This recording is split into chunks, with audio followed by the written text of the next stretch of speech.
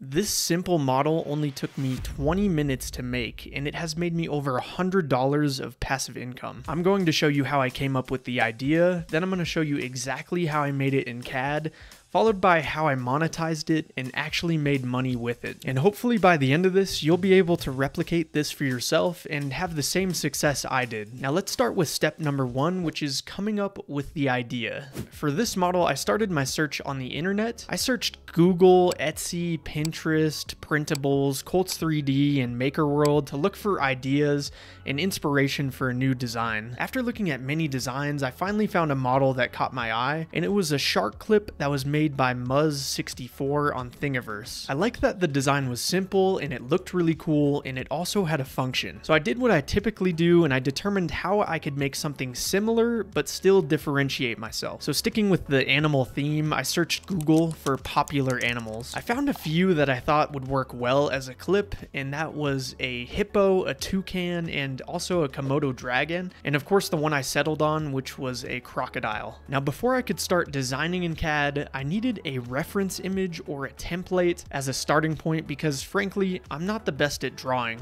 So this is supposed to be a crocodile? Yeah.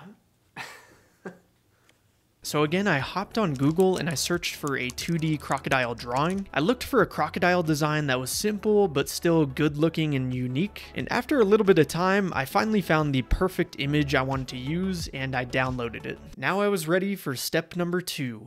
Designing it in CAD. I started by creating a new sketch and picking the plane I wanted to work on. I chose the XY plane for this design. Next, I went to the top bar and clicked on the Insert Canvas icon. Then I found the crocodile reference image from my downloads folder and selected it, followed by clicking the XY plane again and hitting OK. The next part was very important. I needed to calibrate and resize the reference image so it had the right dimensions. But first, I needed to figure out how big I wanted the crocodile to be, and I did that by using my trusty digital calipers. I determined that around 126 millimeters would be a good length, and I went back into Fusion 360. I right-clicked on the crocodile canvas file in the top left and hit Calibrate. I then put one point at the end of the crocodile's mouth and the other point at the end of the tail and typed in a distance of 126 millimeters and hit OK. Next, I used the line and fit point spline tool to trace around the crocodile image. After that, I clicked on the blue sketches and extruded them up 8 millimeters, which again I determined by using my digital calipers. Now that I had a solid body, I created another sketch on top to hollow it out so it had room to move around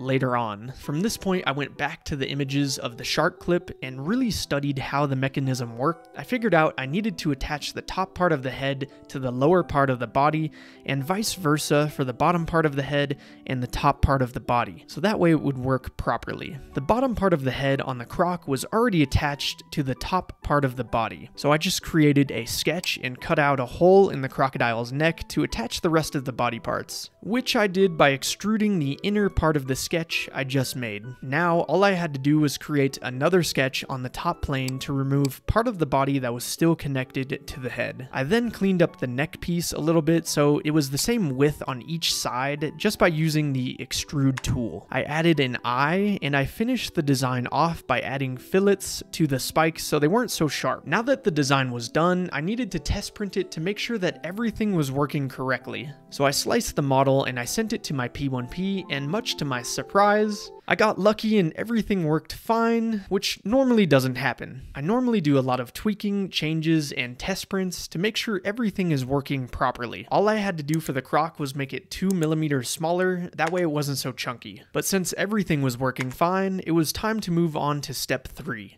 monetizing the design. There is one platform I like to put my designs on to earn quite a bit of income, but before I could upload the design and start making money, I needed to take some product photos. So I set up my crappy light box that I got on Amazon and I proceeded to take some product photos. Next, I uploaded the photos and the design to the site, which was MakerWorld. Then I took those same photos and I posted them to 3D printing Facebook and Reddit groups, which is completely free to do, by the way, and then I just waited for the downloads to come in. And they did. After a week, I had over $100 worth of gift cards from MakerWorld, which I chose to spend on more Bambu Lab products, but if you wanted to get cash, you could easily sell those gift cards, or you could use the gift cards to buy products and then sell whatever products you buy. It's a little bit of a roundabout way to make money, but it definitely works. I find this site to be much more lucrative than Colts 3D or even Patreon subscriptions, so that's why I love to post there. And if you want to see how I got a Bambu Lab P1S completely for free with not much effort,